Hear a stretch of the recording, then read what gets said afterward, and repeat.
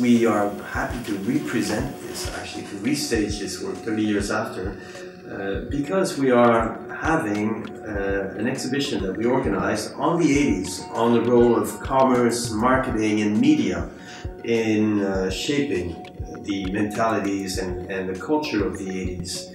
And it seemed to us the great occasion, a perfect occasion to restage this work that speaks about the power of media, the fundamental choices between policies of life and policies of death, of violence, of grieving, of communities coming together in various ways.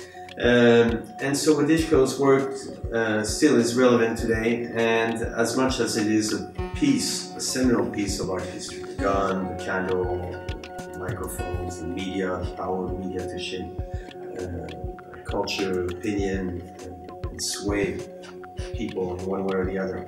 30 years after, we've lost and forgotten about the original context, but these objects and these symbols still relate to us, still mean a lot of things.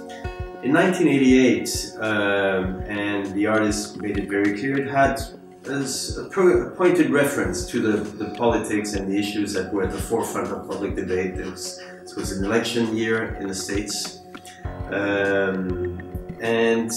But 30 years ago, these symbols, the gun, the candle, the mics, take on different meanings. It's a very rich work because even 30 years after, even when the context of its creation has